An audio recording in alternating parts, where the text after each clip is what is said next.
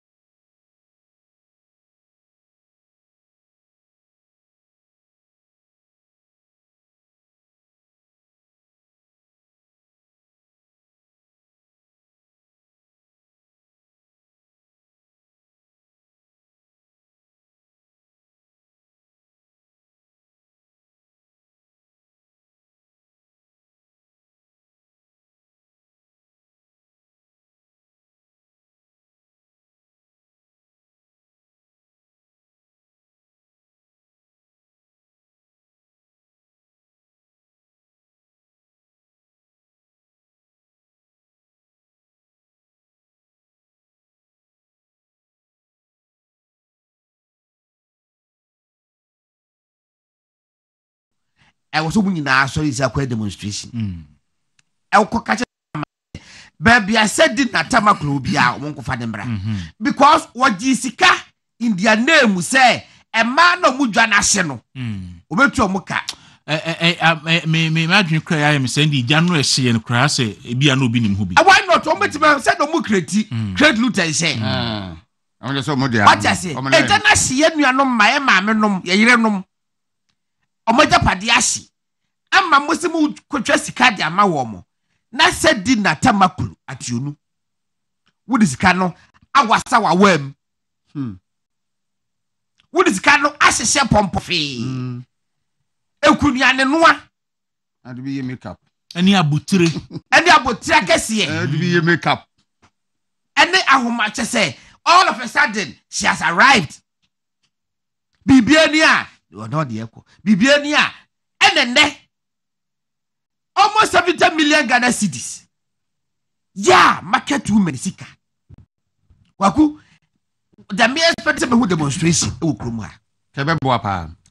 I also demonstrate say, where is the fugitive said in Atamakulu? No, Jomama in baby. What else would you want to be? Because Jomama says he can. Papa Mammy was a win. Says he can. May a show so him hubi. In Kunyana, near no, na he for di. Almost the Omajan the animal drew. Only this is so many mono. Jomama and never goose on Kwaku. He found a need this Adrian Godon.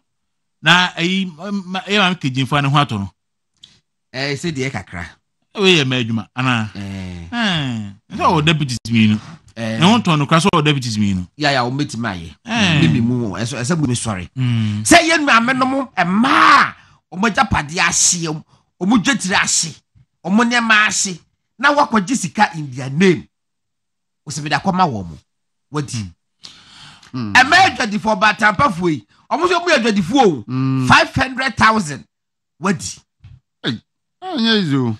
bear 4 million capacity building what 80 and my come share I didn't woman you a board must have cost of financial loss to the state. Ya na nye the bed is a woman about this. There be one other acquired necessary cardi. Fagoto Kurana de Tobabo. Aha. A cable for the Somotion Kura. Nothing not to Barbara. We always say a religious book. I say one man describes a religious book. But yes, a cable for your Kurana. Babu. Aha. Eti afedie ya no a quasi financial loss. Yes. Because every man you said who says kind of power. But mammy word ye approve say where you crown for and the ceiling ankasa. Stealing. I said, oh, say chrono a true dash on a year armed robbery. When ye and Yansa chrono as a white collar cry. When Yansa chrono, I say, oh, ye cron for tetria moi. There can also be a cron for tetria moi. As I dare know, we are there over the beko. Now, why we are ma a sacco dada court. Yes, crack. A court. Yes. A court dada court. I nim a yak catch a court say, oh, me pe just Sawadaroma, and person me coffee here like a crowd brucey. Okay. Yeah, copy person. We have a sapa. Most of a copy person. And regiment didn't call Sukuma. A Santa Pacha screenshot be a screenshot from Joinis for a holiday amount. Fatus Mamina, Yanshadi. And now it has to do with stories in Libya, news in Baya, a Kumasi stories in na Yanshadi. Now, when Sua Kumemua, go down, send me on my Obek Kansin Biama, go down here into your knee. Why should politicians take credit for VR's work? Dr. Mantiao films over power plant relocation fanfare. Why should politicians take credit for VR's work? VR for your body. A Dr. Steve Mantiao say Argentina ye relocate a Mary at the Kukumase a voter review authority for na ye na a buying edge on credit. Now, voter review authority okay, say voter river authority form. A relocate plant at the Kukumase. Na ye koko ye hu adwuma a buying who can say a sofa credit. But say VR4 and ECG4 a kaboom edundum kanea and no dear and the doctor Steve Mantia Timber Casse. A buying my Greek for Sicas on Fanto, a plant and Fanto Fuo, Emu power plant. No more power generators, no. And you timber casa, a casa buying our course doom so. Now, mum say, a buy to a more true VR. Now, or relocate power plant, no. Edico create a middle belt power generation hub, oh, Kumasia. And no dear, and a buffo, a time. Say, a buying people are buying, nan draw, Mampania Casa. Na so akasa chese o ma ye adwuma pa bi no otumfo so akasa aye na bufuo aye na tan na edum kane ade a yaban ene yaban na no a voter review authority say yesi akoso mo bi eyi ene fo no hwanum di natem ene ba no di natem ene fi refund bi da no no ko bi da mo ene ba no di natem black kwan gi fago machine edi akufa ene ba omi atem di ya no o de na Ghana fo nipa bi ene am ka se school na mo kono mo ma ye ne yanko bi no ye hunu se school so won fa so Dr. Mantia, what could school PhD? Yammy who says school no so on fast walk. None quite any medicine book school be. But Ghana, your professors near one on the more yan or Ghana politics in Tino. Mugu education anymore.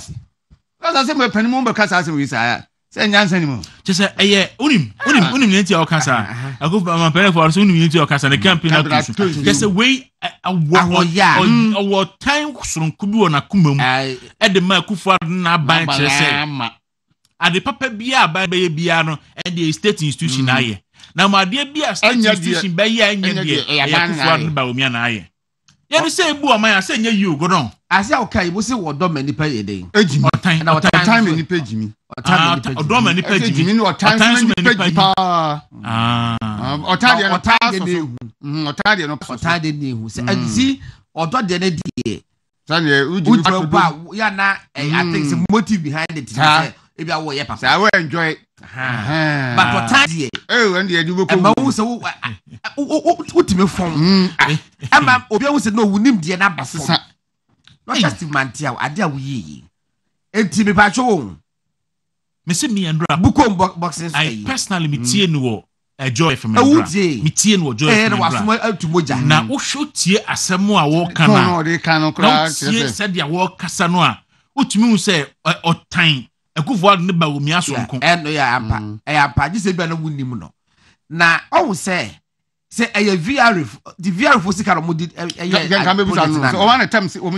there's always a political decision. Aside decision we are President Kufuado and the minister the energy minister we take his decision say ye fast a plant we Nkwa Ashanti region a political decision about to take a decision your VR for it has been on the books of VR for years. What you say now it took a Kufuado Bawumia and Napu to take that bold decision, say, you be relocated, and then American economy cool. That be so much pipeline. Come on, say about 2 plants to say 3. Now, can somebody, now can somebody about the 9 and echo. Okay. And they say, Via force nya 3 or say more. And I just for that Kwaku. Kwaku yeti police ni echo ye be no mistake kura na. Watutua abana ne die no abana de ye tapo ma bi pindimbo ye ba GPD ki to bi se pe hey that can be president na adwura asebe si adwura na ya ante enya abana bo no so bo mo wo se da kufa do kutatuo na si wa shaman mo wo se da tabamia ekuta pistol enya soja for de koye ya fa mo aban so na se bi pedos Kwaku wo de wo ba na wa hwe wo ba school na oba apase kama edmunya ne bafia papa ne mame ebi nkamo pacho school no na akoi debi wona atira se sua ade debi oba ne feeling so a na wa wo fo no wani awu eno tina agabi o se kwasi ma to ho sekai tina ma frɛ wa wo fai results no ma ko check ma to ho sekai nanan ne ba wo ya na ne ba di free mu tina nanan ya na ehwe ne ba ehwe ne nana na ne report ba ya we ya yesu afeli ba ko so a physical education eno so afeli eno so da ne ye wo mo se nana agudie eno so ekwadwo agrosu ni budi na waka no it's not just my afeli afeli ya wo kan die omonyon adana mo ya educated person kra obadwe along this line ni pasa it is say VR4 ni ECG4 enyohwe as a fraction bi e wo muntamu a we say wan kan chembra obedum kan na wadum na we say en de mo de ayi atu Kufuado ne Bawumia edi o matem na se Kufuado ne Bawumia take political decision and provide the needed funds. Look, it's about 30 million or so Ghana cedis. And the dollars need to say me DC minority phone can some more can say I didn't say and the code say me.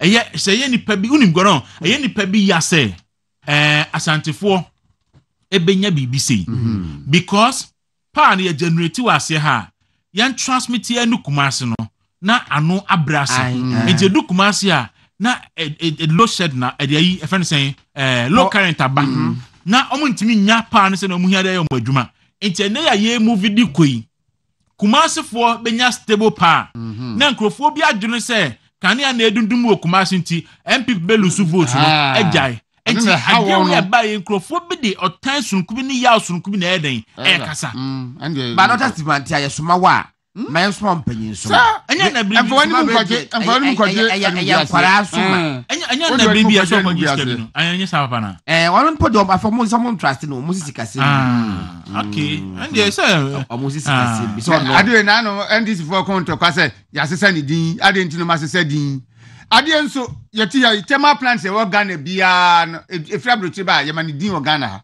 se wa sogli ye wo dia kanya se Ghana din na deda so ade na we nkwa de ya mani din fufura mo bofu nsembe ni okay enti ye kona ayi asante fa the Daily Dispatch fa dispatch no en share asie Daily Dispatch Democrat no hona interesting story bi wa ibegi ede aba ene anope asante pacho video bi amedema no na wa oye ni ready emaye na yenhwa de na into Daily Dispatch ni into kese Paul de abose asante hene comment energy on take off of Jensa Kumasi pipeline project and also kwesi practice no yesi wa comments akufuado na ayi Western region hono interest ni wono into say COP retired Kofi Boakye veils Asante Hene's crucial role in EC's release of the 2016 election results. Yes. So the COP ato and the kotoko hene so info ni e dey ato. Asante Pacho say video na ready ma yen konkobo video no na etiefo entimpochen Kofi Boakye e dey atudwa na fi yewia na ne wachi enso so etimi e dey ho asem e dey abaki yenkutimra Uba Asante Region 2014 so at least 2016 election the ohun bi na yenhwe the peace otimi etimi tutu e dey ba Asante man you being no me sure say we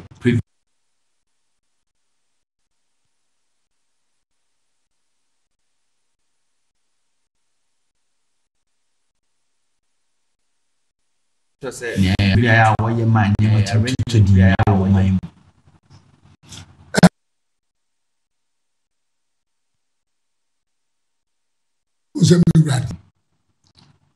on that you can say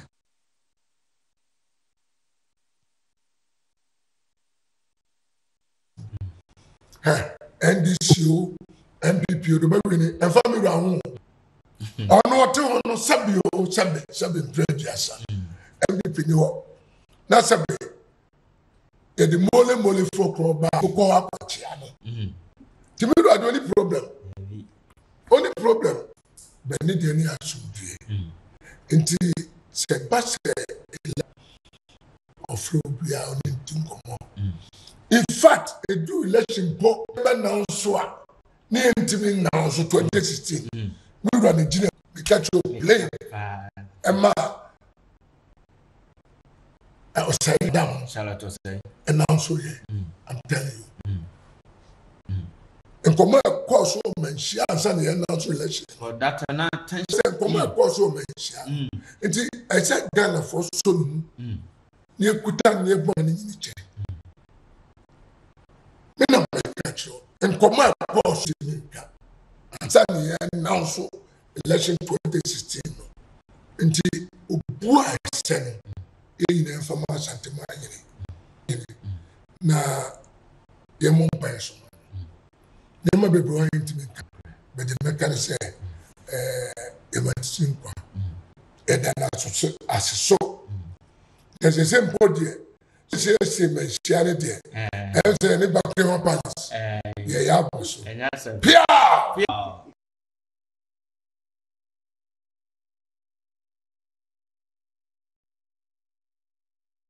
Kofi yenhwe Asante Region 2014 so at least 20 election the ohun bi na yenhwe the peace ayaye otimi etimi tutu edeba Asante man you be police officer no me sure say we privy to the arrangement we are man nyama timi tutu din e wo man radio onu da ye kasa o to bi obiara na obedua kyerɛ sentiment mu ɔba na ɔno no de ohia yɛ asomdwie NDC o MPP o de bɛwi ne ɛfa mi wura ho no sɛbi o sɛbi mpirɛdi asa NDC MPP ni hɔ na sɛbi yɛde mole fɔkɔrɔ ba ɔmo kɔ akɔkyia no ɔne de bɛ kɛrɛ sɛ ɛwɔ ti se. Nti wei yɛ COP Kofi Boakye akono ɛdeɛ ne si yɛ 20 million resource abusua abe pɛkyɛ promo no na ɛkɔsom na obɛbɔ *256*4# *256*4# wafa option 2 movement TV wuntum radio akra wafa number 3 and your number of ticket apɛsɛ ɔtɔ udu 4 ha na abɔ momo pin code no to the beya wini a onsa ɛbɛka nti ɛkɔsom *256*4# na onso setimi aka godon at the end of 2016 Emma na ɛsɛ sɛ meetings ɛwɔ manhyia na otum for bem and Sunday yet declare election results.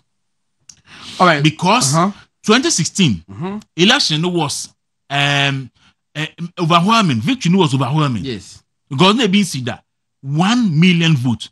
But 2008, Nanado Lusu by how many votes? Around 40,000. 40,000. Yeah. Tension and makrumha. Otum for Amfreobia. But 2016. Na John Mahama lusu 1 million vote. What I'm saying? And now, Kofi Boakye John Mahama darling boy. Oh yes. And then I know okoye 24 hours work Kukumasen. Na Kofi Boakye ka one in the call.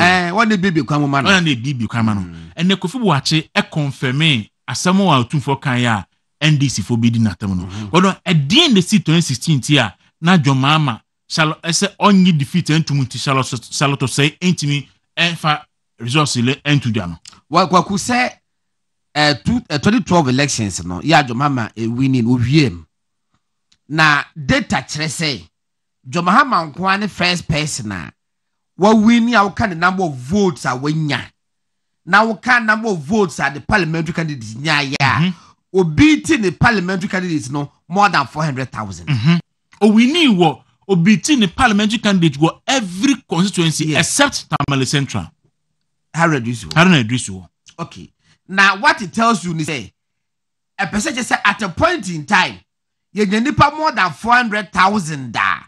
Omo koto aba Emma John Mahama. Omo to mind this parliamentary candidate. Ba nya no kure so.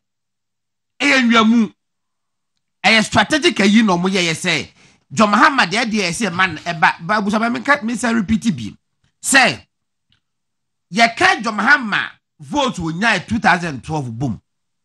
Ni e ka the parliamentary candidates na vote wo nya ya. John Mahama de no ebro mu nyina de so more than 400,000.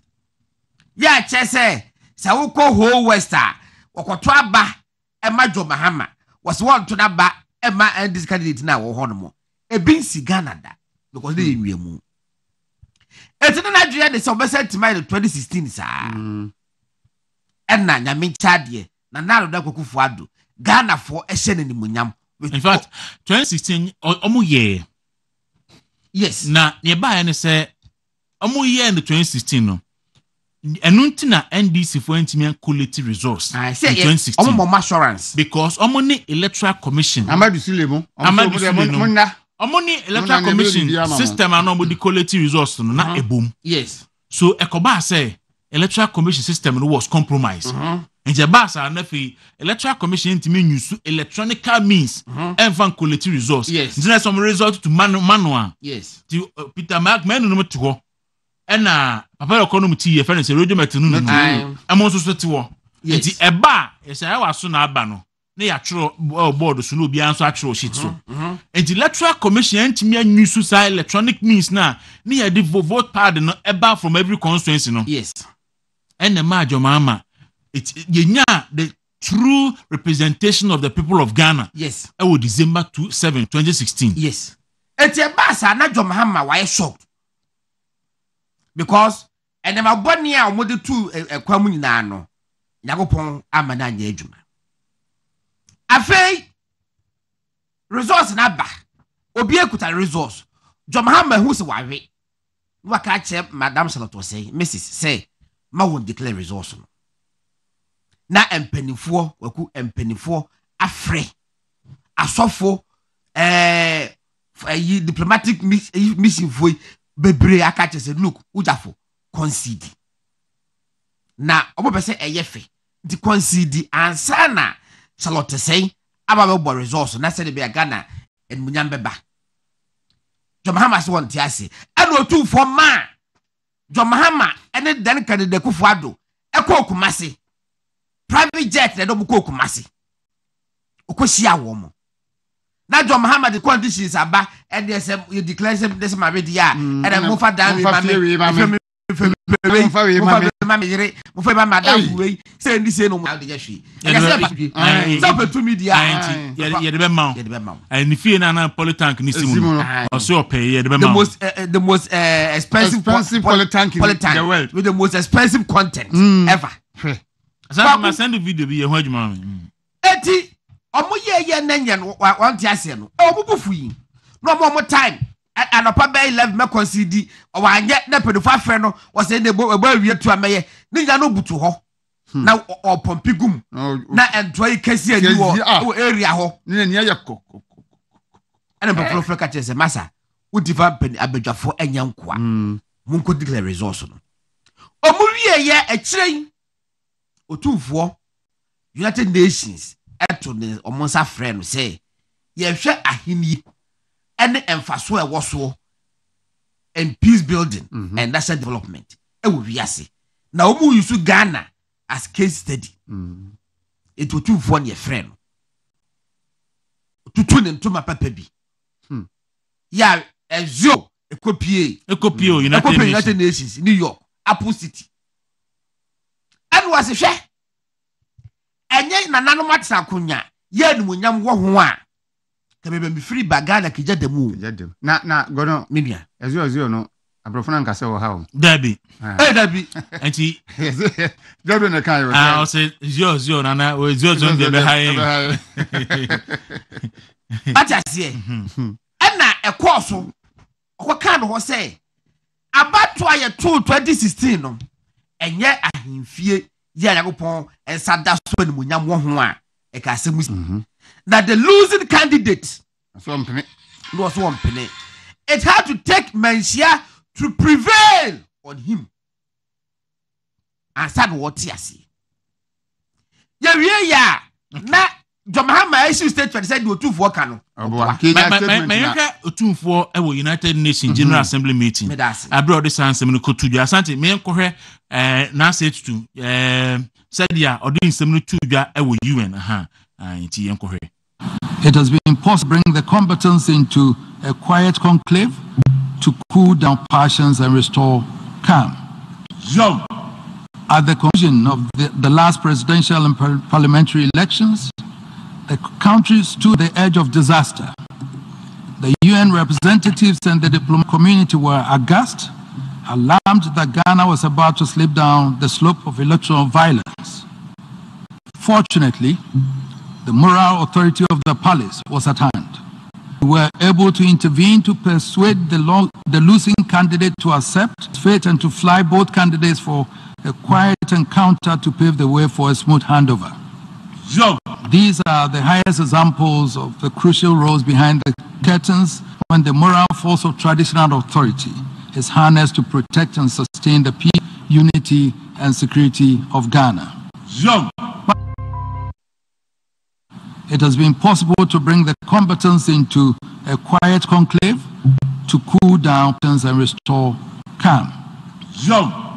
At the conclusion of the last presidential and parliamentary elections, the country stood on the edge of disaster. The UN representatives and the diplomatic community were aghast, alarmed that Ghana was about to slip down the slope of violence. Fortunately, the moral authority of the palace was at hand. We were able to intervene to persuade the losing candidate to accept his fate and to fly both candidates for a quiet encounter to pave the way for a smooth handover. These are the highest example of the crucial roles behind the curtains when the moral force of traditional authority is harnessed to protect and sustain the peace, unity, and the of Ghana. All right. And she got on that, yes, sir. We more got on me. Now, Asante video before say basic, when say 2016 election. Now, John Mahama, a year I receive Muana Charlotte said their money. No, you say about obi wiem. So I say, na just Charlotte say nkwa. Amadu Sule na ye campaign power. Amadu Sule and now transfer vote. Even the EC chairperson then. Charlotte say kwa no would. Now about 6,000 on existing polling stations. Now unim. Asante me send away. Omko Jiska, okay send DC finance director bi can say omo the bribe Ekoma electoral commission for. Sa pardon so we ya. NDC finance director no can say I said in Ketia omuko yi sika bi illegal if NDC account mo electoral commission bribe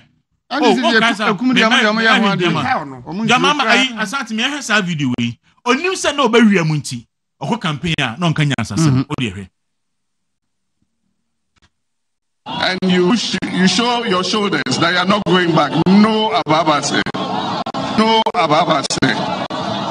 3 times. And then show that we are not going back. No Ababa say. Then you show that we are going forward like Usain Bolt. So when I say NDC, you say no Ababa. NDC, no Ababa say. NDC, no Ababa say. After that you do.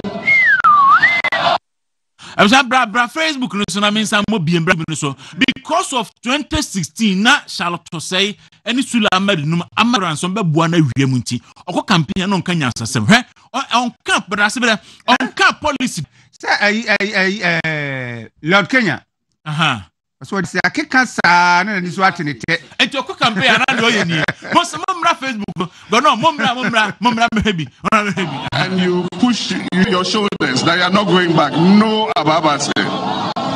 No Ababa say. 3 times. And then when you show that we are not going back, no Ababa say. They show that we are going forward like Usain Bolt. So when I say NDC, you say no Ababa. NDC, no Ababa say. NDC, no Ababa say. And then after that you do. Enti Mama Neda. Mama Neda. Omawe. Enti e ka Ghana history. Ya family former president. Said that America said the worst atu Omawe ni say John Mahama be president. Enti oye ye say NFA to abanwie no. Na electoral commission system na no NDC for adjoining a omode ko coalition no. Ene compromise. Kwaku batch me bawo. Story bi wa ha. Amadou Sule transferred votes illegally and allowed chop. Where a graphic online. Feature June 30th, 2018. The deputy commissioner in charge of operations at the Electoral Commission, Amadou Sule, was removed from office on grounds of established incompetence and misbehavior. This is because the Chief Justice Committee found out that he embarked on illegal transfer of votes and defied all known prudent financial administration practices, leaving room for misapplication of funds. The Electoral Commission raised from organizing primaries for the 2 main political parties, the National Democratic Congress and the New Patriotic Party. Oh, Babi Wasi. Oh, Debbie, you be na mention. Mo fa chemi. Baby ah. We na mention. Was say illegal vote transfers while Amadou Sule was asked. He has also been asked to refund some 320,000 Ghana cedis which went missing under his watch. I'm surprised. Na Electoral Commission chairperson ankasa and accuse Amadou Sule and George no poku amankwa. Yes. Ono EC chairperson no and Salato say na accuse the deputy say the deputy between 2014 and 15-16 no Now we transfer votes for political party without recourse to even the chairperson. Seven January, John Mahama. John Mahama instead of Babette platform. So now I can policy. One district, one factory, one village, one dam, ambulances, very free education. No Ababase. No Abab. Then you go for like you see a boot. They say, she one a command the choir. Command the query. And I can't work good, sir. And to Shemua 2012, 2016. Omuntimi Mampeni Akufo-Addo edging defeat etumu. 2008 olusu by 40,000 ojitumu. But 2020 Jomama Bisine only defeat. Amadou Sule illegally transferred votes, Charlotte Osei. The chairperson of the Electoral Commission, Mrs. Charlotte Osei, has accused the deputy chairperson of the deputy chair of operations, Amadou Sule, of persistently effecting illegal vote transfers from his office on the voter management system. Charlotte Osei, who believes this is in clear breach of the law and operational policies of the commission, is insisting such actions have, this quotation, have major implications for the integrity of the work of the commission and constitute abuse of office. Mrs. Osei made this revelation. Mrs. Osei made this revelation in her response to a petition by employees of EC calling for her removal.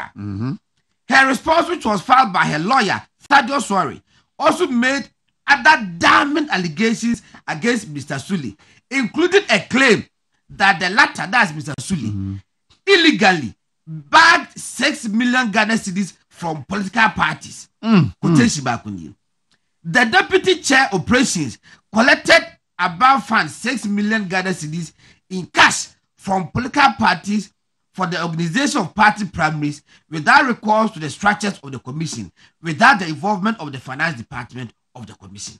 Kwaku, so I was saying, it is worth pointing out that while the chairperson is persistently accused of arrogance and taking unilateral decisions, there is ample evidence of extreme arrogance, ineptitude, and blatant breaches of the law by the deputy chairperson. The deputy chairperson, finance and administration, has contracts with worth over 540 million Ghana cedis without knowledge and authorization of the chairperson between July to September 2015.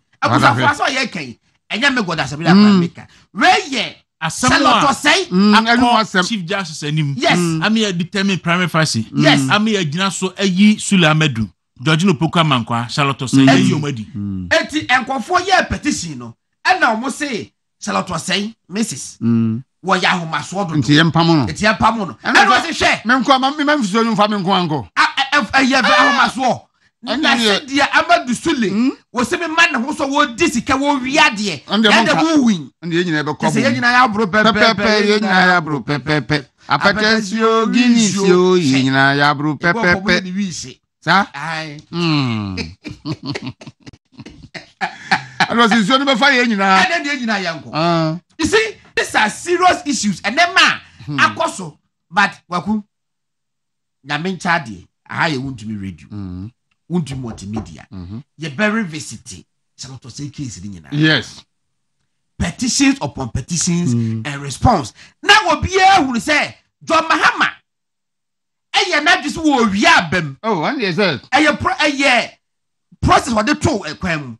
Yame and a year ya and to man juma. Sir, Omo Kayama, Omo party man a war from no crati said 2016 election. Because now, Madame for Balcon your wedding. Na me can't say one can say best man oh me can't who be the question hotel be no pana boy and wako the this ni boy back aka ho and no for election as am ba say this year the mo cost rubber form election no be lose MPP be win or him any obi o say win me the work and am say me ni me the America was say ye be wiem because ye be bia wie enti o no na o mu ni me say o ma ye be bia wie che say electoral commission no am assurance say Omunda de mo pa kra aba no mo nkoto bi o de mo nna eye de ania ye bebo mu din so mo na wi nti o mo de no mo sa hope no any assurance no say aba no ma wini eni nti na olusu ye na eda ne nsa bro mesre godon mesre mo amoye mo printing newspapers no if you know say John Mahama ko kasa ba bi na mo de picture ba mo fa ne current picture mra munya ne mnante bre mu picture na am de abeto no mo fa ne nadie no mra ba mo ye kasa mo fa ne ba bia na ogina kasa no e picture mra na Kufuado kasa ba bi ogina kasa no mo fa ne picture mra na we de ni pa ne kasa na ni 22 picture na mo de abeto na de munya ya no de me no ya adwo say the penny feels was e say who see the we sit enya afi de ko fa na kora bring picture na mo de abeto MP for ball no or vice president no good munya sama but say the status carry picture e say de ko mati ye be hwe okay nti ma yenni nkomo yitia wana yentwa eso Kofi Abrifa Castadema Energy Ministry. Kofi, good morning. Ono etie for ho te say me tie for me tia senior godon senior vmate papa me tia na no pe ene obi a o ho na pe me tia obi ye nyina age so yi say ira opoku prempen so ne ho ye ya me adom ni anti da form enti o apejafie tesi aja ya tena se enti o kumasi tesi na ye wie anwoma so edwumadie no anope ni anti da form enti ja oye amamre ni amane nti ne ho ye bibia ye kama entra energy ministry no di djuma sonko mampani kra baby ni ade ewo asanteman mu boy amane e deporting ne course okay me na ro ma san chia obi na mchia atiefo so dem di san kai no enra ade prefer course e wa asanteman mu no na ye niema mienu na ni nyina eye niema ye na yade ama industrialization and team ye be kan nyuma ene ho nsem akoso e wa santeman mu na even spread it to the northern part of the country ene by extension all parts of Ghana ni nyina ne say adwumadi a na edi kan no na commissioning of pipeline gas pipeline Jamfama Droben, yes, Sammy can with people. Jamfama Droben, Jamfama Befem from Pristia. Or her interconnection, I organ and Pristia, a bio. Ain't the power generation, ever also another in Kanye and Sembasua. Thermal facilities, you know, you the gas and the power. Now, gas and also a sub-boom, now the power. It's the Gensa company, partly owned by Ghana for any foreign capital and a Kaboom AC. Now, some of the women say, Omo recognizes the whole idea is pipeline be at the back from Pristia, Abesi Kumase na power generation, any of you know. Boni Becca said, almost say it was conceived by Thomas Yokuku Prempe, our energy minister. Meaning, I say, Adria, say, pipeline be Emma Kumase na and stabilizing power system. No, it was Sajeno, honorable Matuku Pempe, and Sajeno, of course, under the overall vision of His Excellency Nana Danko Kufuado. And see, my area of them 242 a day, and no yam ebeta, Sajumadi, Emma, in fact, on Ukraine, this pipeline, I know. Eba na so the makano the gas aba so the be ya yibetumi aye na the entia second event abeba be kan ho asem first event no ewo relationship and say in the year 2022 ana abai make key decision say Ameri power plant started ana me friend no Ameri power plant eba ya ehun nsem bebre I don't want to go into it this morning atete nsem bebre but me sure say ubisa me let's check and send me 1 or 2 be. That power plant buy a home bebre no. Initially no, not an agreement between Amerifono and the government of Ghana. And the power plants some of the institutions be no build, own, operate and transfer. You have to hear the boot no. Yes, I say we na utia ho carry na abaya odia. in the year 2022, and that agreement, with America, about area. About area, the honest, I buy a Japadie. Say, a Japadie, the honest, the baby, I asema. I buy also, who said about 10 years ago, I got a great company. I have a movie. Now, Muna no my and say your population echo your name na Ghana, you go so Nanipa Ebeka there. We need to stabilize the middle part of the country. Middle part of the country, no Kumase, Efa, Kopie North. And you here about 250 megawatts plant the middle part of the country. And America no so buy no so only 250 megawatts.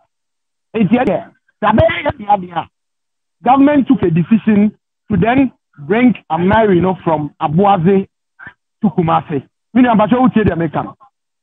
Mitipa. Okay. Eti ya de free Abuaze eba Kumase. Eti hona VRA. Kamera no na ban e de ama VRA. Se omonye hu djuma nti ho nhyehyɛ ye tutu ye kra ha ye ni nyina. Na asemode wo mpa ne se VRA for man kofa abrofo bi amfiri ba bi o. Omo anka se omo in-house engineers and experts. And omo use omo e de ye samfi de djuma nyina. Ema ye de free Abuaze ebesi Kumase. All this while, as I say, ewo angoma so Nana Sante Hina Dawuro ma one Kwame Nkrumah University of Science and Technology. The ma BRA for say the plans na ba Kumase dia any as I say bi da ha monfa ma meti so. Enti from 2022 ebepem kabre nyina adwuma na ekoso no. Enti yewie bibia no na ye say ene ye betu ni din Kumase 1 thermal power plant K1TP Kumase 1 thermal power plant. Na matete nsembe be say John Mahama and a coffee Mary by and I see a Mary no cramponye. Say, oh, yeah, the Ghana for the Kaipa. I mean, power plants out there, Bama, and Ghana for the Eden, yes, but it was at what cost? It was at what cost? Who Cotton is saying, at the end of Ukakotono, value for money, Ghana for na. About Ghana for Santa, company and our run here, and come to Kachitri, there's a $510 million. At the end of the crown, no Samreno, a middleman be and all this Caneman and also the Akomobi. And once I am there, they say a bone cry and Bessie become one. It's young cast a merino and an ye. Now, at what cost? And an ye. Still now, whatever it is, the Abani air renegotiation, that's at the end of the Ghana for the idea. And you're not able to utilize it. And now their cost no air. Kumase 1 thermal plant, as they say, Abba, stabilize the middle belt of the country. In terms of power issues, and it's any money, and His Excellency the President, Energy Minister, Dr. Matthew Poku Prempe, DRA boss, Engineer Chidakwa, and in Penifua Kenya, Echo Shia, Omo Pow, a home to my as they say, then so, they said them kind, almost gas pipeline, and it was the same Angomaso enclave, one power thermal plant. And I mean, other rule, as a modern Akusu woman, they say, put him just a pipeline, me can't want me. Because Abba Honintino, VRA, and your power plant, Ewa Ngomaso, Matisse AXA, and so the power plant, Ebaho, Matisse Senate, and also another IPP, and also the power plant, Eba. Because power plants, what's criteria, not unya gas in Fenguma. There's another problem. And see, if all these infrastructure are in place, they say Ngomaso Eba be power enclave there, as a modern Beboa ama santimai industrialization at MPP abanda biya kano nyuma akoso ene ama affected the entire part of Ghana. If you know Jumedia yekodi e wo angomaso eno no menu ade. We dey baby a wo dey fire no crofo kasa say ndra Dr. Matthew Poku Prempe kasa no de ya amanyosem ebo MPP aban safohene ni abaso say asantifo hwento aba na joma ama no a okofa ne plant buy no kra no onka ase yento abamana wo atamba firinkan friends ase hade akokuma ase no asan din no wo na wo beje ho fans ne ho vote eno yi ano sen me maka jiro say the friend say aban de enisuade huna de say o ubu mai no enisuade huna de o ebi say that time na kra no mo de American power plant ne buy no contract am bisa ho say ne hia na that time doom so na na wo ho na na ye kan wasem na nya generation asem It was financial. Same way ya can. Enti ade no you say NFT now I'm pened brand no a ebe da akọ. Enti ye no that time no problem and why you can want them no. It was purely a financial issue. No, it wasn't about generation. Now akofa power plant in Faba. I said you tie bia no. Akofa ade no so aba. Akofa ba ye no. Terms no was so unfavorable to Ghana. Ye ba ye renegotiate. Say no.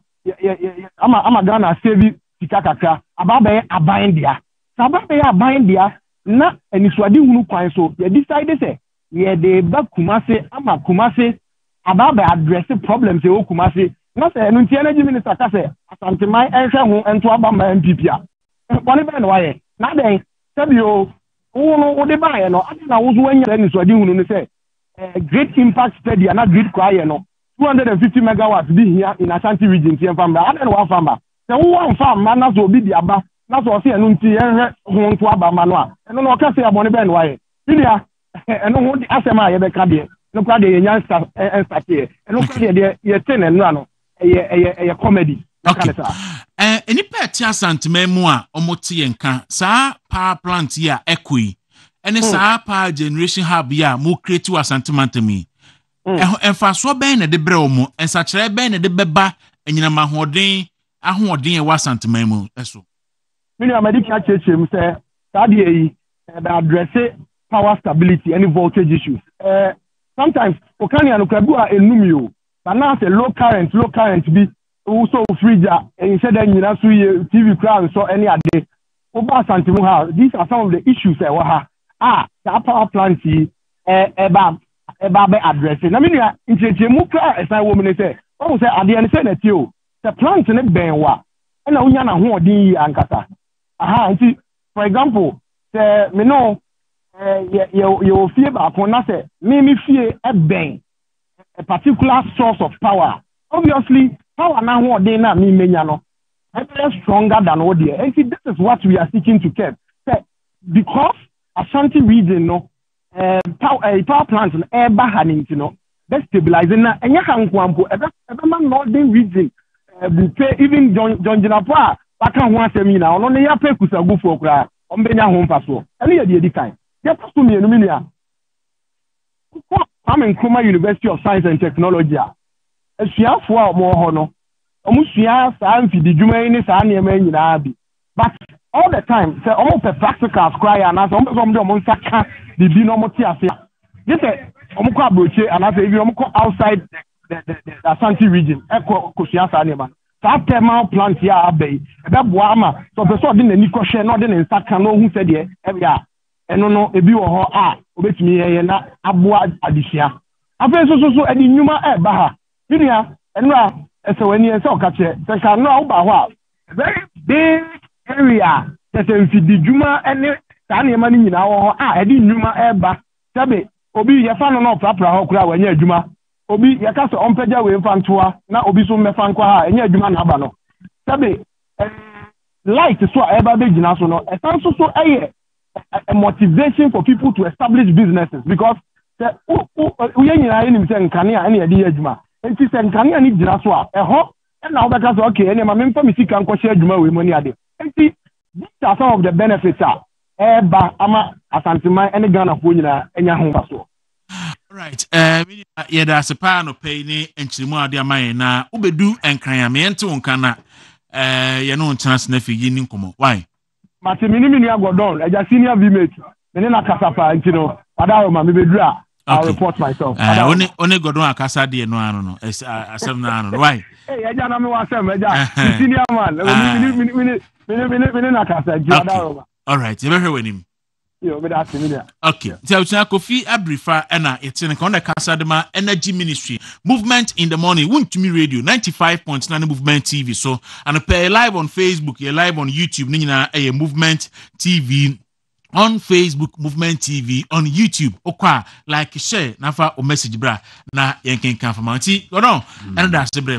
That was the issue 2016. Enti a man for the know about say, and omudo mu ha tu enwiem so. Wasan sha ase bi campaign ya wokoi on can message. Ne dia ne so be kwa kodu baabi na ekoto na nkrofo konom se dey asem say ya no dia ye asem atua no odu ha na waka sei besina. Look, 2016 by this time, Nana Adodankwa Akufo-Addo. The message to say 1D, 1F. The message to say, if anyone is saying, free education. The message to say, one village, one dam. Ambulance. The message to say, those messages. Na Edankrofo-Ano, Enkrofo de Tonum. A dankrofano and Crawford Dinkomo. Spogabra cry. Yes. Say, now need message. No, I say after election. You over press obedient this 2020 no. And also Kumase. And Oshia Ashanti Regional NDC communicators. And NDC full NDC communicators. And Obi so almost say. Omo election no message near den NDC for the no more to wudi we na we nim omo so mo kai ababa se afo bi so mo say the MP for message here saying na we can free education we say because asama Dr. Tony Edukan no kre or say NDC for conference ne congress they don't discuss policy. They discuss the next election. Strategy will be used there winning. And we are Yanko Chinkrofo see. Na Yanka say, I am a say judge no walk as saying fano. Ejelia Quano send bear Myrano. I will tell you what them. Yes, because I said, go on, side in a chassis, Nanyako. No, NDC phone a chassis. I want the bayadi. Say you be creative fear and panic. And to bet yes, you'll be bear Myra Caswa. Yes, you'll bear Myra on Coco. Yes, you'll bear Myra Washamai. Never a movie. Janka Baba nationwide thing. Ebe we aso beto no ebe ka se atwa baby no fuda baby ebe ka se atwa baby private part baby amafo be go to the sense of some be kwakọ ye efun nyina e be gu abontia aka se kunkum krofo because na ofosu ampofu tape no na ewom se NDC fo benya tumi a omoma Ghana fon fail say om life e at risk na ba sa dia om nsa be katumi abusan chemeto dro edi kan aben peche promo no Acho star 256 star 4 hash star 256 star 4 hash for option 2 no a movement TV Untumi radio Accra option 2 a movement TV Untumi radio Accra Udu 300 man for number of ticket episode to like 5 Ghana cedis you better to see a bo 825 per na me di atu Udu 400 man na abo mumu number na wawie that's be zero Yankwe. Enti nyaba no. Ti nyame yadum say the Ashanti region and the northern part of Ghana. Say when cry if one can say Bruno de omo yi na netco. Am so she netco ase. Da be Bruno nyo ho nyina. Enya ho nyina o. Okay. Because I have for beba Ashanti di no. Enti ebe ma say the na wo kan no. Ene say the na abrife kan no. Power aye stable ama yen. Ama obi anso atumi akoni dwuma so adi ni dwuma ama nyeme nyina yeye Ghana da bia me ka se ya ese ye hunu se wo hihye wonkosuo nyina agu kente ba akomu a woni future dako grim na nyina abobo ase ye bibia ne senta no wo enkran bibia fom ha se ya nye sa ne manema na ye jai no se de tie no a da bia ye ho ba hwire ye no afi ye nya ba bia betwe ye ni afa enti saban no wani suade hunu se na sesem ya yenya ndisi for no fa enkom de omani atem bi ewum bia plant na kosi kumase ensa na chibio omopa omoba ometum firi honko because omo no nya de omo ba sesi ena ma ba betu afiri ho nti yoda MPP abanyase se wadina santiman so ho that one fa ama bibia nso ewim die wo bia wo fa yin nto so papers no okay yemfa papers no ento aso na yemhwe nia efirim nso kontimi sasanti yemfa papers no ento ba bia yeduro no so na yemkwa yenim na de Muhammad ye udin da kira eze wona me yakufu adon kwa no din atemu afere wase se Ghana ni bi kosan la so koto aba man PPP be no nwanwa pa na so wo dwa Muhammad mpo Ghana fo sorry dware esra nkum bo pa da no ye tirim ekodi na wi aso to aba ma wo mpo Okasa Ghana for to abama MPP ebe won. Ya no okasa na na de dinam nyema ho na ha no. Okay.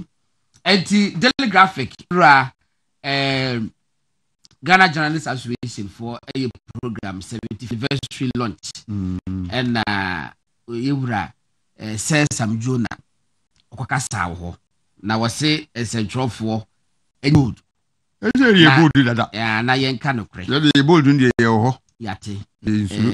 But so we bold essential for ye bold. Mami misa and ramete say media house be carry story say Malapo edwedifo say dumso aba nti omunam omkofa ba ko nyina say Malata omayia to agu ene ni nyema ene yi na me say akohwisembe no ya nye Ghana ha ya se Malata for say enya asam ketwa dumso ha wo mo ma monam krom kofa ba kra say mo mu yitugu ni ade na me say Malata de me ye official member ho Malata eno ase na mo ho because di be 3 hours ho obi an complaining so obi atwitwa nam kama enye me last na me ba ha awia kete be 12 na 12 o'clock dabi me 6 na me be Ghana nti na no station bi news no obeyen headlines no ba ko ne say no mo ye chiriwia wo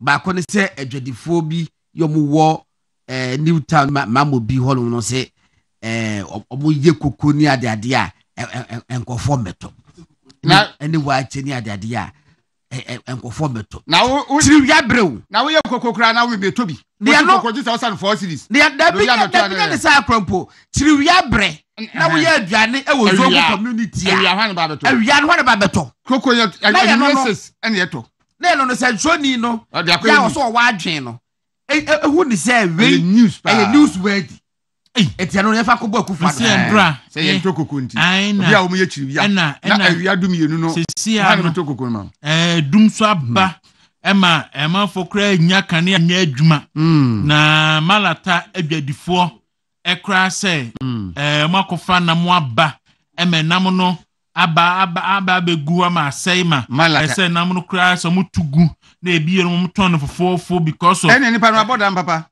me say enti enemre Ghana ha omaya yetimi kra den kra na omaimu enipa bi edge no say be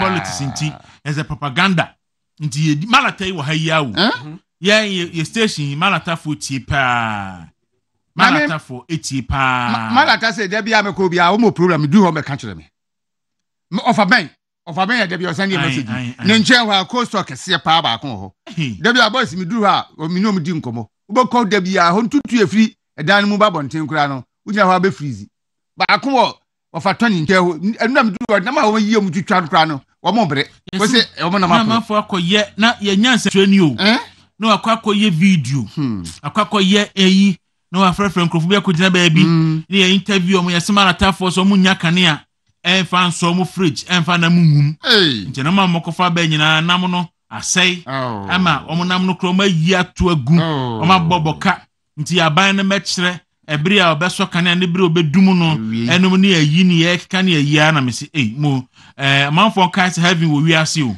hwe ne ye hu centrefo a godon omo man kola hye da akotwa bre ede akato muti so apia akotena awiem so mu sua de na ya be kasa aban ba ya kala nya ba bi ntina abanya nkola nya ba bi ntina anyu ba to be dan bo no aso no de obekọ ba bo no de obekan na wa bo ni utium no lie heaven de lie atro no de antisifo mbetwa yakọ this paper mo be nya nsem trefo aboa mo but 2024 election de lie yasi draw na betimi ato this paper ye hwe this paper na ana so ko bo abe picture na okay yefa daily guide asante yefa daily guide na yehani a daily guide so e de ba and no pay okay that's where momenko daily Tamale delegation versus Monster to Transit House Monster no him fa no actually Germany na so them so the must spend am di bibia atuatu apampam appoints new accountant general 4 cage over missing EC equipment. Man remanded for robbing second lady. Let's support women. Baumia. Let's support women. I Western region. Oh, okay. So, my program now say, yeah, support women. Yeah. And the Obawu mu you. Obawu mu ye. And Obawu mu you. And the one I go fast me yaba. One I go fast me yaba. Oh, damn. And I see the auditor controller Carter General for so. Your friend is saying, "Obe pano wada." Panin ya, but I'm saying who. And na easy for laptops for 9 5 9 no. Ya chini pa 9. Yeah. Na me say omo nkwachi so ka ho. Mane bo ama ho. Na omo asa no mo hwehwe mu nkwachire. Mba hunu ba bia de no free ba pa.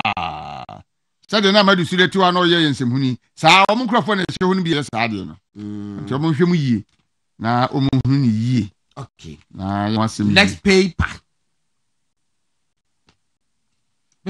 The Chronicle. Red flags Supremo Timbers at Supremo Timbers.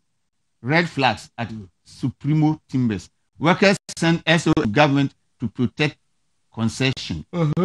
Government issues request for proposal for Saglemi housing units. CBG does not owe government of Ghana money. And I learned to contest president. They have no opinion. They know pass. You be kwa koto aba na me di so eno an ne hia na asase we so me ayi Minister of Works and Housing honorable Kojo Ponko man and funyin down was say aban egi proposal bi say Saglas unit no on be hwe aye ho adwuma Kwaku say MPP aban win yakoto aba 2024 na Sagleme asabro monke nwi ya I won't be happy. Okay. Saglemi housing 8 years die ache mbaya na calling enipa wonu say enipa what the project the buy a contractor na contractor ayi from Brazil for say omo head of wawu mbaya na calling dada nso ko no yare seriously e won dem owu mysteriously e won dem menu ka se wawu wonu so de ka ekoma evidence that do court case you na film so na professor Saglemi ade no professor Messi yes anti committee wonu so enya aban and the call 200 million say go see adan krama akọ 5,000 and this for spend 190 million am I omutimi wie omawie mpo 1,370 say ya no support drainages na enya adwuma wodam a ena Saban e de be ma Ghana enforce of ma wo mo. Saban be to wa e ka de nya and this for ne e ka e bomo e ma ja oban ne de.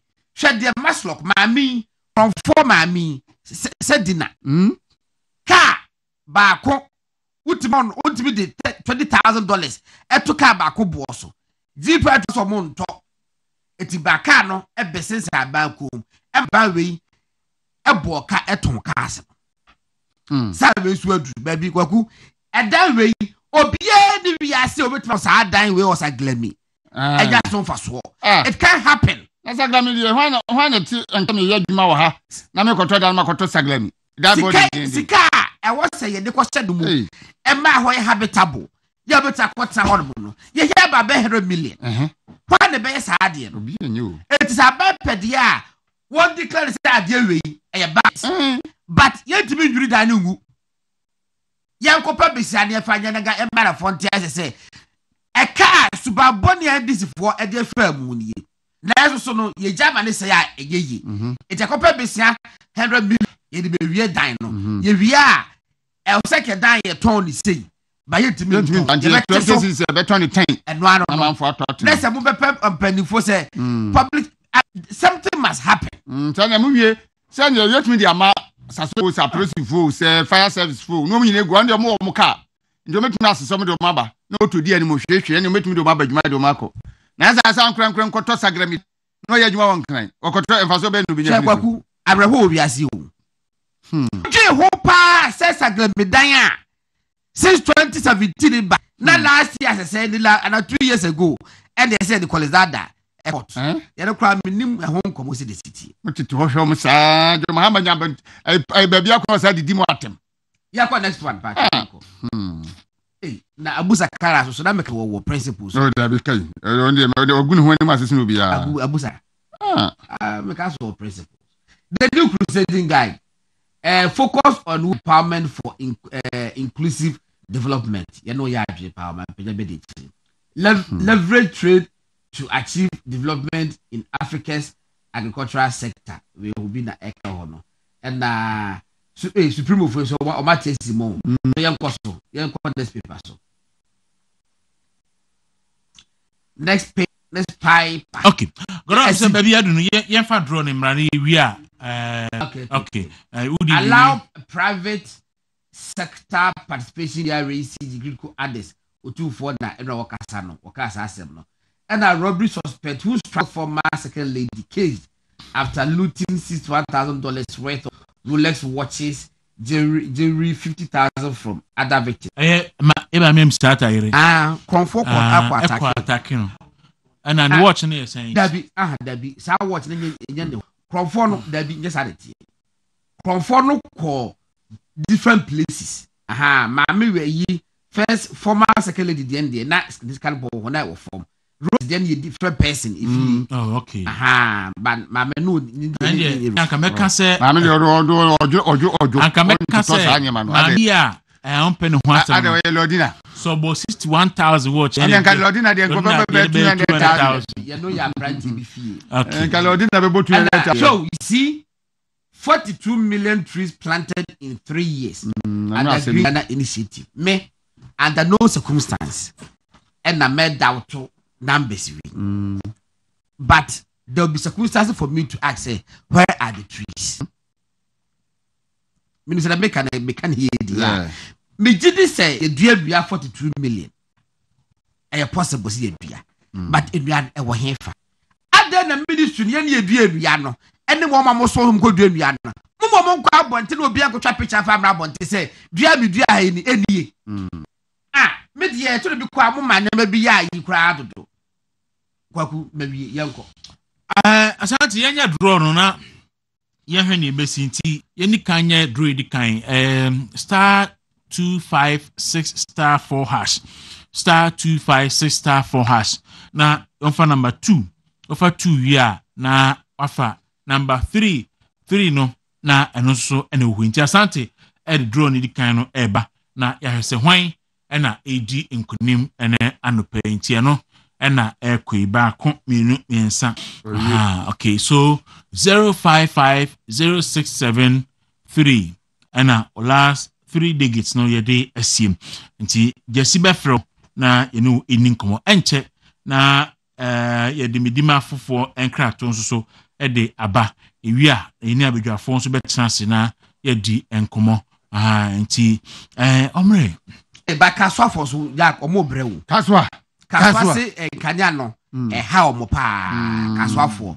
kanya no mo se ha omo mo hwe na monye kaswa ye de wa kra se de metega se na mencha de abafom pa na de me koy no na wuji na dem ti anopai nyame na abo na matu esen ho ba bi na ja me kota me ne sa de a en mu dwa na wudwa no ba se en mu dwa no a timme se issue ni de so mo hwe no mo ye ho bibi all right nti Dr. Ebenezer Aka ekasama heartbeat and on the heartbeat homeopathic clinic no and pray about beka ensam no ebedin komo kaka. Doc, good morning. Good morning muni ye Dawuro. We aboko de ye hu ye wo ho tede ne oba de adum yeso ye ho ye pa acho anu pay me hinti mu me wase anu pay me chia henetefo nyinara na hena ahwefo so anu pay hena pomizan enchetre fa minim ya wo ho wo potokasem American yatunizin laryngitis ya ka bi wo laryngitis ya piatroden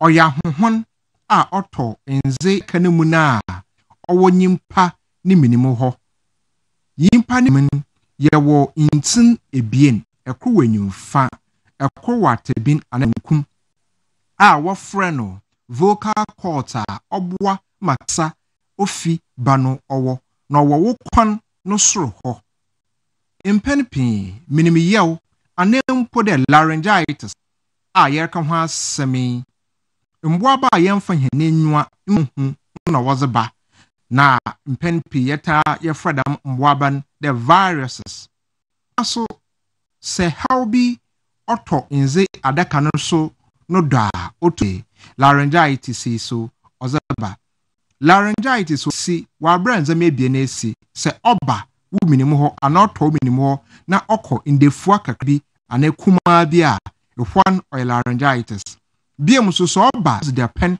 so kɔ busum pii na still ɔnkroya no so ɔyɛ laryngitis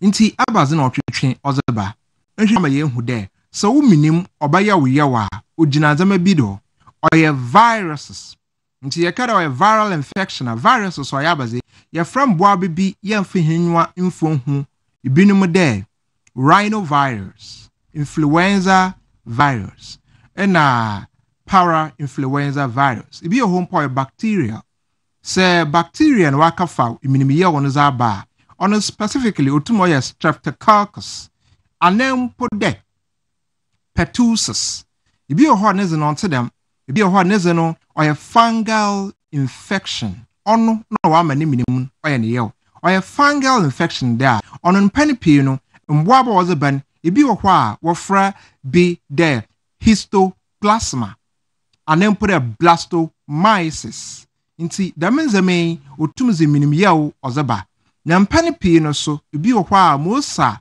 ɛdze wonze ezizi edwuma fan no so tum ma ɛhaw bɔtɔ wo vocal cords no do mepɛ akyerɛ ntim ebien na wɔ minim hɔ no nti risk factors ɔnenye abaze anempo dɛ hwanum na wotum nya bi na abaze sumpo na ɔkyerɛ dɛ yin wenya bi okay nhwan na wɔta wɔnya bi ne yɛ nhwan a wenyin usan dɛ nyimpa biara enyina vocal cords mekyerɛ ntin ebien na wɔ minim na ɔma etum kasan ahom na ɔbɛfom into ontum on vibrate or vibrating na ɔrenwen kasa we pay wo pharynx another wo minim na etum akasa nti age or your risk factor bi no so ebi wɔ hɔ a septa fracture wɔn wi na hyehyɛ yɛ wa baabi ayɛ ɔyɛ bi damaze no nicotine wom na alcohol nsanom no so ɔyɛ dɛ irritant ɔdze onye na kasenara ɔdze bɔtɔ wo nzi adaka no do ma no so etum enya minimiyɛw alpha laryngitis bi wɔ hɔ so a mmɔframa so wɔtanye bi papaapa usan dɛ nhwan kyerɛ wehu na wɔdze wɔnsa wɔdze aka nti ebu na wɔdze wɔnsa nenenenem fom wie wɔdze hyɛ wɔn anum nti wɔ pick up bacteria or viruses from the environment wɔdze hyɛ wɔn anum so wɔtum wonya laryngitis nti wɔbɛhwɛ sɛnkyerɛ sɛ wɔbɛkyerɛ dɛ obi wɔ laryngitis ozi kanen mpakoro no ɔrekasa ne kasa no ntum nkasa ma ɔnkɔ ewie yi otwetwesi ɔnso hɔ obenya adze bi wɔfrɛ aphonia yɛkada aphonia sɛbiota fracture mpakoro no ɔbɛda wɔ asɔr na ɔsɔre wie a ɔyɛ kasa no ebon dɛ biribiara mba mfanso bɛka de nanim ayɛ tahwiro bɛka dɛ ma esi bia nyi nanum nti ɔkasa mframa nkote na ɔba anempo dɛ ɔbɔ nhwirama kasa biara mba wenya aphonia laryngitis otum ze damaze no zeba biemo no so anhwɛ de ya efi ebenya bibi from flu like symptoms na ɔkyɛ ne mpokro no hɔ a ebo na wenya runny nose na ɔkyɛ de ne hwen no nsutum ofim ba ne hotum yɛ hyew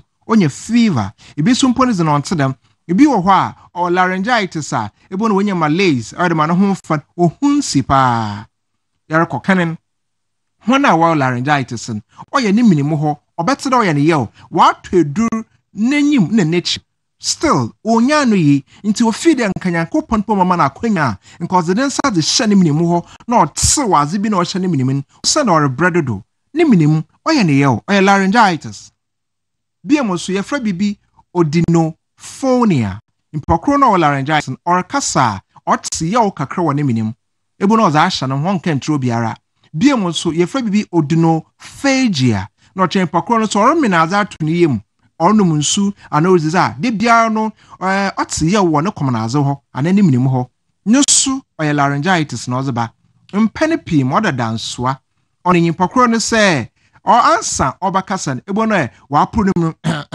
ansa wakasa ehɔ na hɔnare ɔde yɛ mewo mediaf laryngitis ya doctor aka ɔreka ho asɛm ɔnso hɔ sɛ ɔyɛ abofraba na onya minim yɛwa one share them as your bobo, no bobo na dem bono or not that strong or fun croup. A bobo the mazeno ehu pe or cheddar laryngitis. Nam penny p mobile cuckoo in there. If you're jahuma, a bono on siri. Into a mention, soon sounds so bona, or betre, there will be a laryngitis. No way ya no ye papa and fanka, was a cannon, in chrono, and shenia obenya dysphonia. Yaka dysphonia, no cheddar ciciano, in pacrono, niminum, a how about to, when ya some papia and fanka, into a massis or cassa in zen oba, Susan Parazi, name woman numen daho, numen 2 ye, into ye who as our patre. Obegin the Jabaka someone can, eh? What do you mean? Ye who more patre. Dear monoso, obenya respiratory infection. Wo respiratory system, ya was soon, I was sick. What minimum years sore into an upper respiratory system. As son on a one fin, we find lower respiratory system.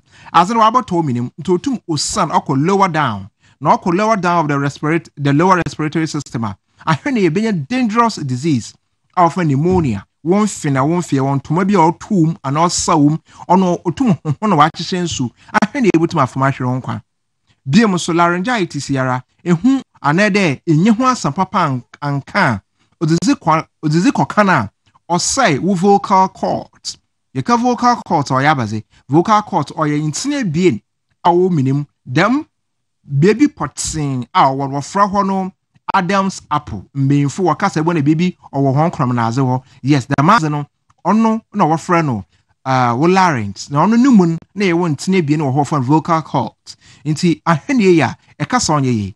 Beer monoso was the ziko can, won't it? Young that was say, a cassa, numen so, and a cassa in CCA, not our watchera as a chronobesi, a shenia.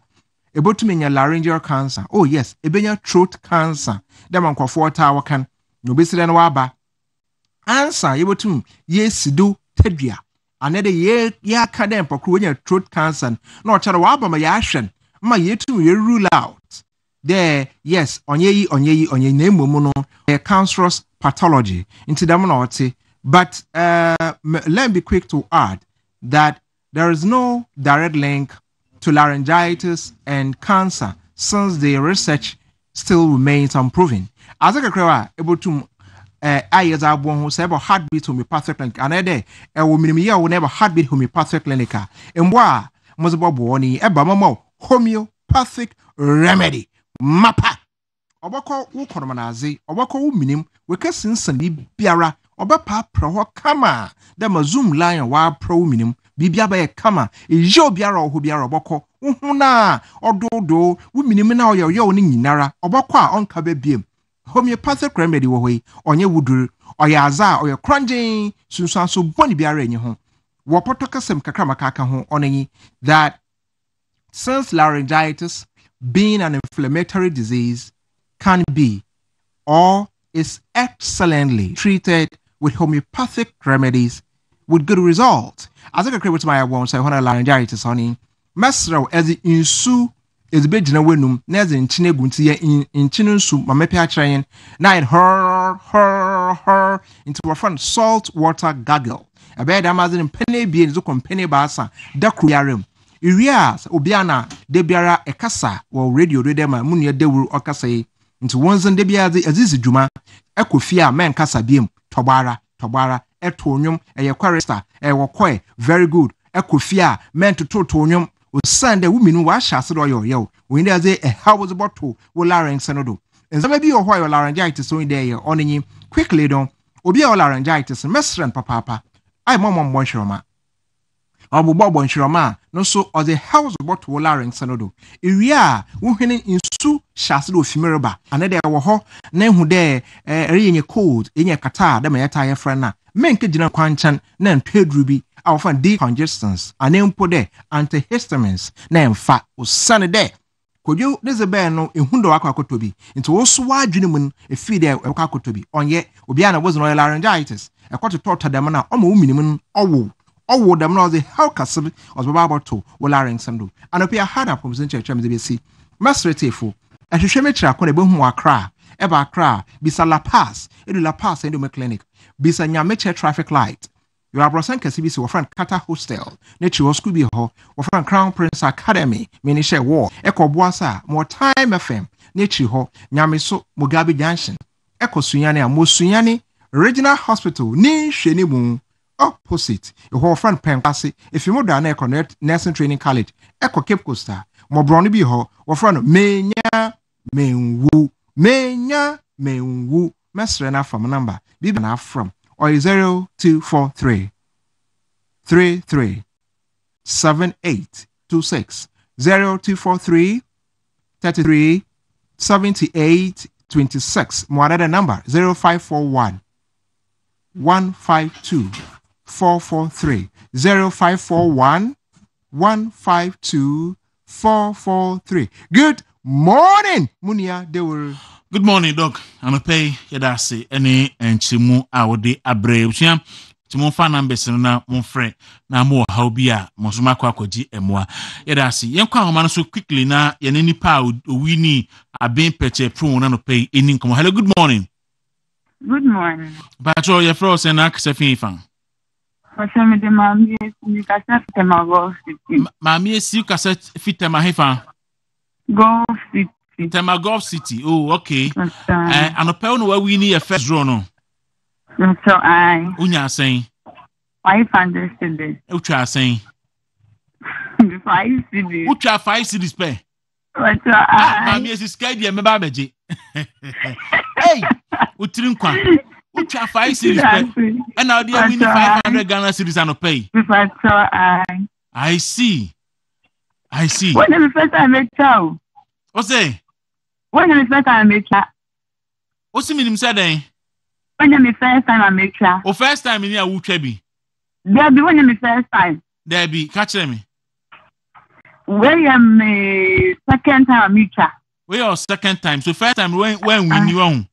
And our second time, we try 5 cities. Now they win 500 cities. In fact, I see. And they assign Trebi. Why?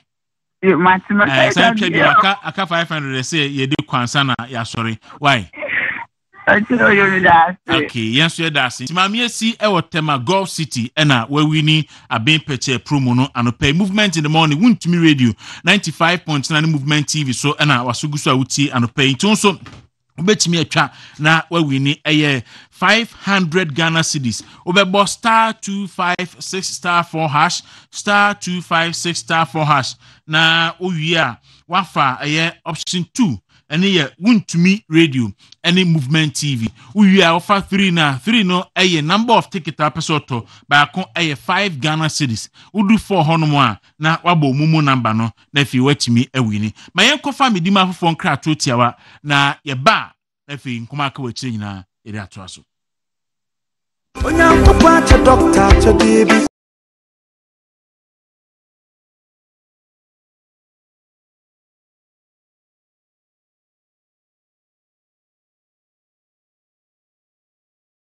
Me ahyɛ me nsa animonyam ka nyankopɔn biem fi sɛ nea wayɛ wɔ medima fo heba clinic no ɛbu nipa adwen ne ntiaseɛ so yale a na yɛsuro sɛ stroke diabetes pressure yale wɔn nyinaa yɛ ntatea case gye sɛ deɛ wɔda from wɔwuo ana yɛsie na obedu medima fo a wɔnya yaresa medima fo heba clinic sɛ ɔto ne nsa afro obi ɔwɔ akyikyi ne bɛnkyɛyɛ sɛ afɛ deɛ ɛgya ebo what the branch ne ba kwa ba beka ho ewo Accra Pokuase Mayira kyerɛ sɛ Mayira wanya anyira Mayira abahan mu na meka kyerɛ wo yarefo bia sɛ ɔnka na komanto no yɛ na ɔmapiem sɛ yɛ Kumase Abua kwa agogo sɛ yɛ Accra Pokuase Mayira ɛha ne bia yɛmfa poma maha ensan fa nkofie yɛntena hwi mu maha emfa hwi ne enkofie da bia doctor ka asebi sɛ oyarefo a ɔhwɛ me hia wo gidie die me hia yɛ oyarefo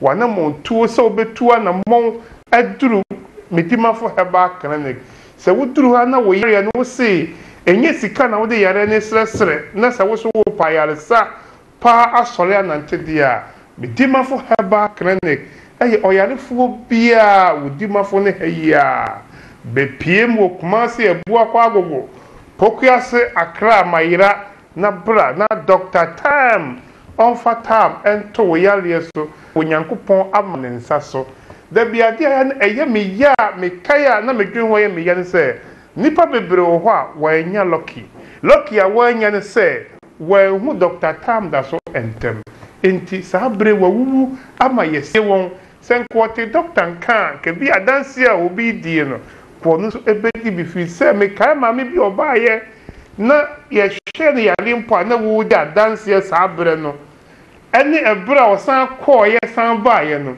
na bi se yale e ma akwada ebo abrewa me tie ne nka wo London ti me friend na me baye no me ba na me te hultibu me kuma me yenu me nya ni da so se nya me betimi asam ya